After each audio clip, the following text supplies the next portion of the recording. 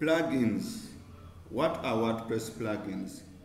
Plugins help add specific functionality to your website. For example, how do people contact you on your website? You'll need a contact plugin. How secure is your website?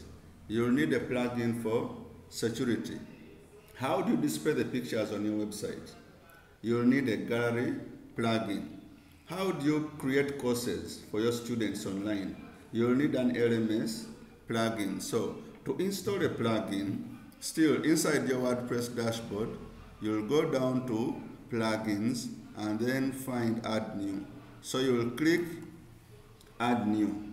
WordPress has a variety of plugins. So here you are going to scroll down through the list and find the plugin that you are interested in. These are the featured plugins. Let us try out popular plugins.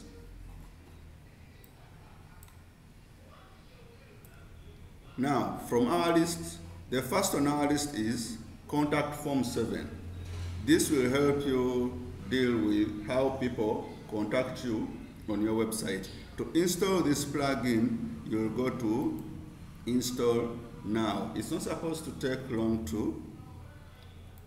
And then after installation, you will click Activate. Plugins usually have documentation that will help you deal with those specific plugins. So from the list of our plugins, we have Contact Form 7 now installed and activated. For example, another example, if you want to start an online course, you'll need an LMS plugin like the one I am using. So I'll still go back to plugins and then click add new, and I will look for the plugin that I'm interested in. For example, for my case, I will search for the plugin that I want if I know the name. So I will search for my plugin, and in a few seconds I'll have my plugin here. So Tutor LMS is the plugin that I'm interested in, so I'll go to Install Now.